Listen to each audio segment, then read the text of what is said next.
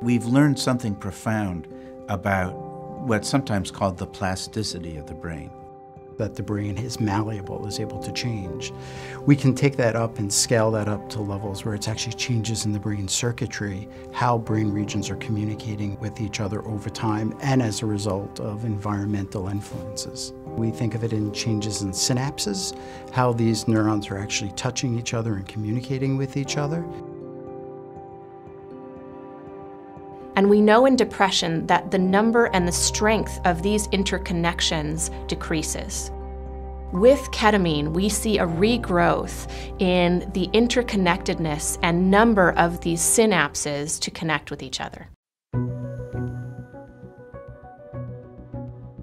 Ketamine is a drug that, at this point, is reserved for people who haven't had an adequate response to at least 2 prior trials of antidepressant medications. We think that one of the things that ketamine does that helps to explain its antidepressant effects is help the brain to regrow the synapses, the connections between nerve cells. So we think that we're actually targeting a different system in the brain than typical antidepressants are targeting.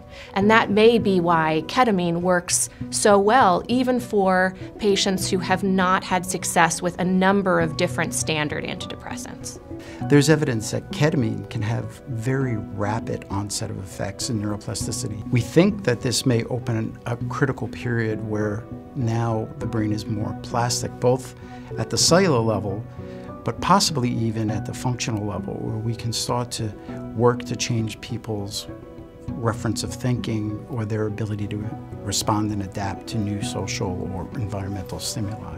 With ketamine, what we're doing is pinging the brain and triggering the brain's resilience mechanisms to promote the maintenance of healthy circuits in the brain.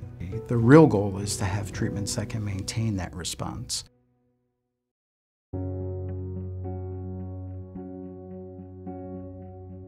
We've been very interested and very active in pursuing ways of using other ancillary therapies like cognitive behavioral therapy to actually work with the patient to not only have them feel better, but to develop new ways of adapting and having new cognitive strategies of dealing with future stressors to try to prevent relapse. Ketamine can help you with the part of depression that involves reducing the symptoms of depression, but people need psychotherapy to help make sense of what that change means for them in their lives.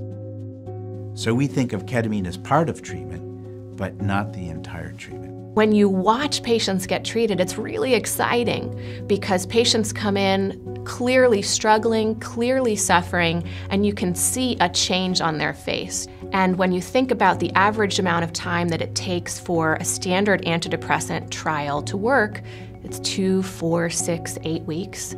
For some patients, it can be an hour with ketamine.